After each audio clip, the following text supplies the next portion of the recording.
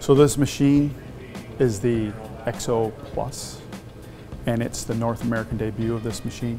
So it's the first time we're introducing it to the public here. And on the machine, the sensor is a PH10M with a SP25 scanning probe head.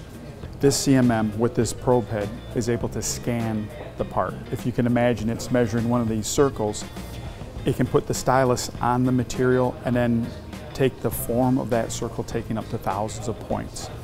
With a touch trigger probe, you take maybe 4 points and describe a circle.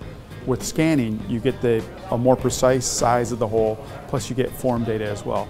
So in general, when you can, scanning is usually faster and it collects more data. One of the great things about the XOPlus with this probe head is it's a Wenzel frame. As the machine is measuring the part, the head is in constant contact with the part, so you need a frame that's rigid and can allow a platform for the scanning to take place without any deviations or shaking or what have you.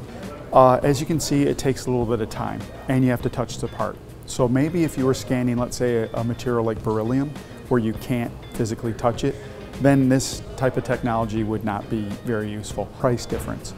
For non-contact scanning, again, it might acquire more points, it might move faster, but then you have this price differential.